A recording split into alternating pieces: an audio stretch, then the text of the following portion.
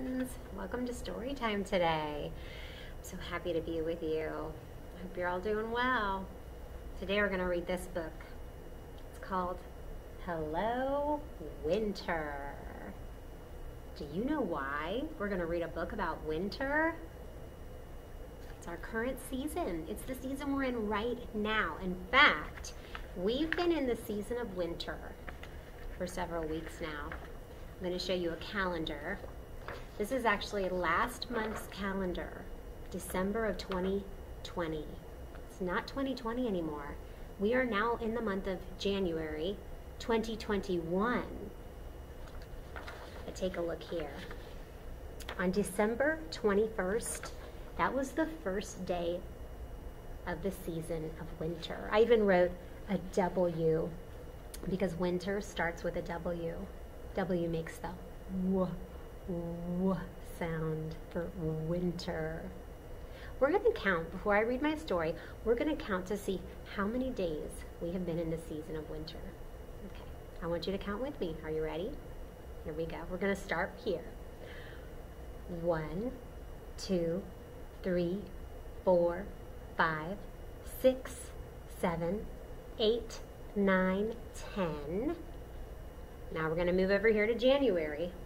Okay, we're on 10, 11, 12, 13, 14, 15, 16, 17, 18, 19, 20, 21.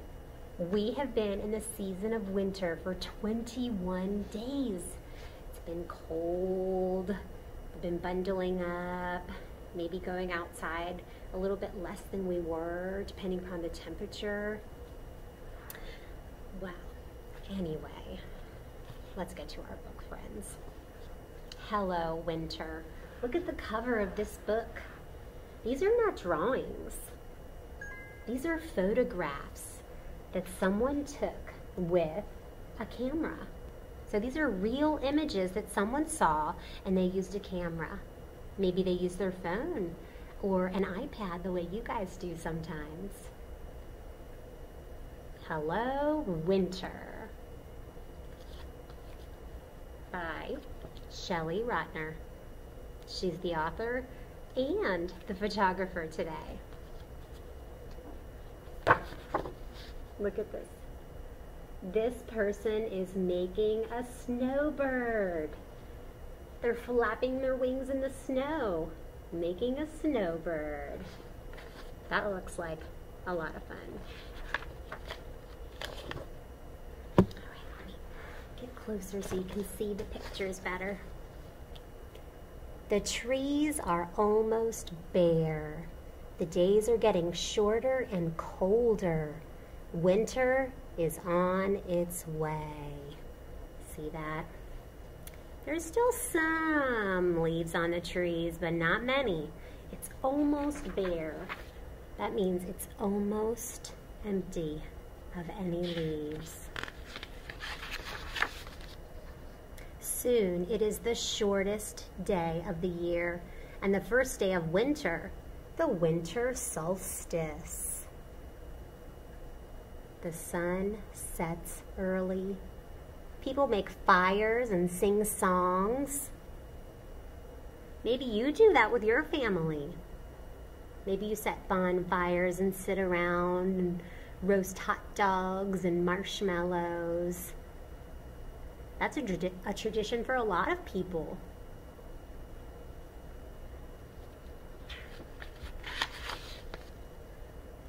Ooh, there's a chill in the air. Look at her face. Looks like she's going, ooh. Trees and plants stop growing and wait for warm spring days. Shadows are long. Look at those shadows. When something blocks the sun, it creates darkness, making shadows. That's why we see shadows, when something blocks the sunlight. It's cold. Ponds and rivers start to freeze. Ice crystals make delicate designs. Ice crystals are the formation of ice patterns in different shapes. And you have to look really closely. So those would be ice crystals. So beautiful. We can't wait for snow. Look at that face. Looks like she's looking out the window. And they're happy about it. They're happy about the winter.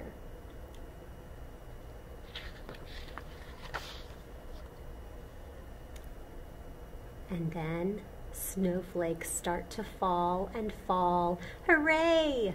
It's a snow day. These friends aren't staying inside. They bundled up and they're outside playing in it. Look at that. Wow. Snow is really coming down. It's falling from the sky.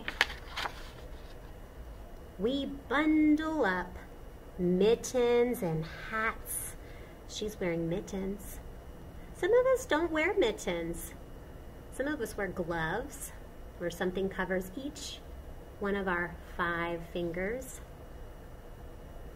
He's got a hat on, jackets and boots. Oh, look at her. She's crossing her arms because she's chilly. And boots? Why do we wear boots in the snow? Why is that important? Boots keep your feet from getting wet, and then they would be very cold and uncomfortable. We make snowballs. What do you think they're going to do with that snowball? What would you do if you had that snowball? Would you throw it at somebody? Have a fun snowball fight? Make sure, though, if you ever throw a snowball, make sure the other person knows. Because some people don't like that. Some people love it, and it's so fun. And some people might say, no thanks, that's not fun for me. They're building snow forts, shelter, and snow people. Look at that. This snow person has a crown on their head. That must be the Snow King.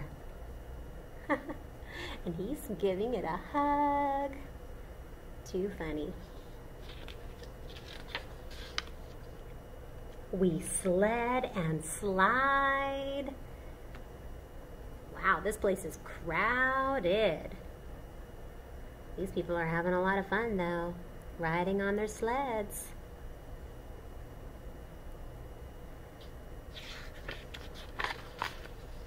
We ski and skate. We snowshoe. So this guy has special shoes on where it helps you get through the snow. This person has ice skates on. I know some of you friends went ice skating over our winter break. I saw some pictures. Looked like a lot of fun. And snowboarding? I guess that's kind of like skateboarding without the wheels. And just slide in the snow. Look at her, she's so adventurous.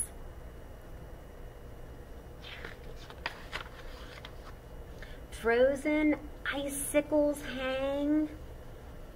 So that's when water freezes in midair and it makes a long, hard icicle. I think those look so cool, but I never want to stand underneath of them. I'm always scared they're going to fall on me. Beautiful ice patterns form. Look at that, patterns in nature. Hot chocolate and a fire keep us warm.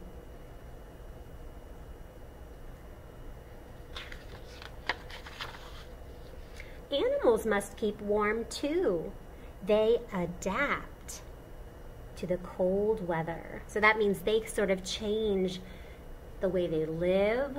And some animals even grow more fur, like birds, it says here, grow more feathers. Mammals grow more hair.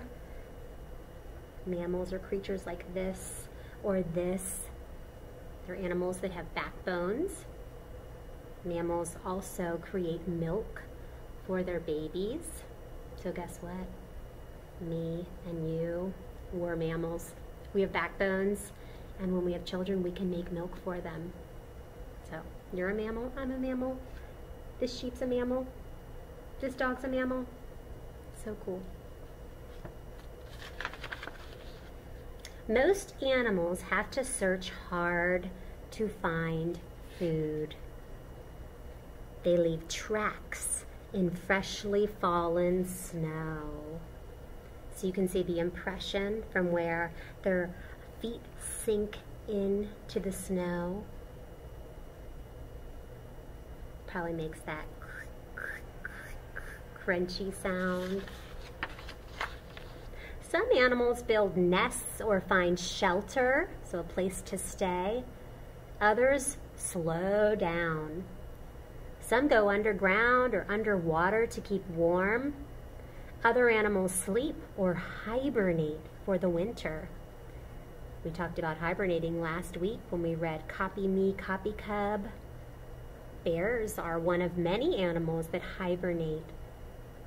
Remember, in Copy Me, Copy Cub, they found a cave that they were going to sleep in all winter long.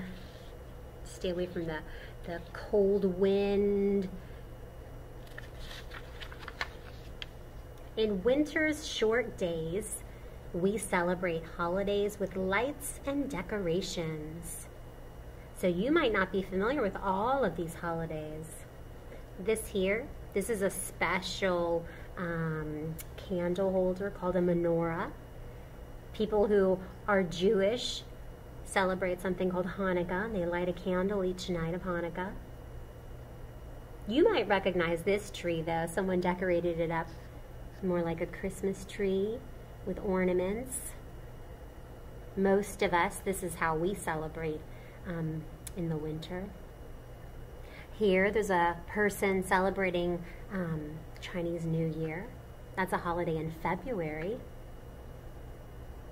And I think that this child is celebrating Las Posadas. It's similar to our Christmas, but Hispanic people tend to celebrate Las Posadas. And I don't know about you, but on New Year's Eve, I heard fireworks. A lot of people will shoot off fireworks to celebrate the new year, the excitement of all the things that could happen, or also to celebrate all the great things that did happen in the prior year. Then the sun grows stronger, snow and ice melt, the ground thaws. Trees and plants begin to wake up. The days get longer and longer. And then spring is finally here. And that is the end of our story today. Hello, winter. I know tomorrow we're going to read another book about winter, but it will not be photographs. It'll be illustrations, drawings, or paintings by someone. And I know later this week you'll get the opportunity to go outside, hopefully, if the weather permits. Anyway, we'll talk about that on a different day. I hope you enjoyed our story, looking at some of these pictures. I'll see you soon. Bye.